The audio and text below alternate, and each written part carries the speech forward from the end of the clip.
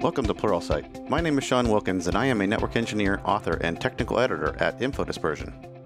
I am excited to welcome you to my course, Cisco Network Design Blocks for CCDA Design 200-310. This course is one of many courses that are being introduced into the Pluralsight library to cover network design.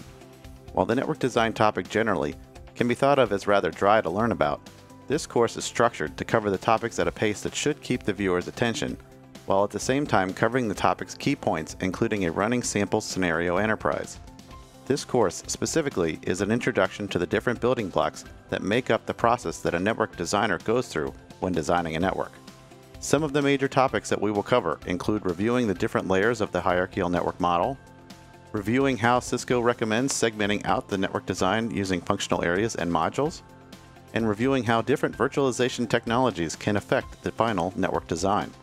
By the end of this course, you'll have an understanding of how a network design progresses into a set of different layers, functional areas, and modules, and how these can be used to increase the scalability, modularity, and adaptability of the resulting network.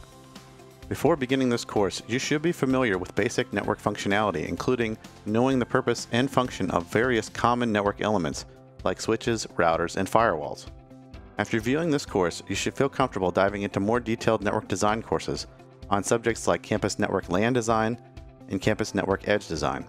I hope you'll join me on this journey to learn network design with the Cisco Network Design Blocks for CCDA Design 200-310 course at Pluralsight.